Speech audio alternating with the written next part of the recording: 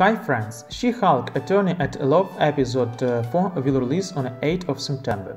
With his return right around the corner, She-Hulk Attorney at Law creator Jessica Gao has shared that episode 4 of the series will be a fan favorite thanks to Wong's appearance.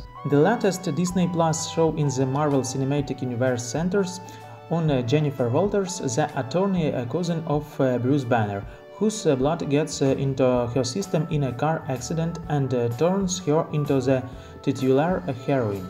Jennifer must deal with her newfound spotlight of balancing her life as a superhero and being the new hit of a love division specializing in cases involving superhumans.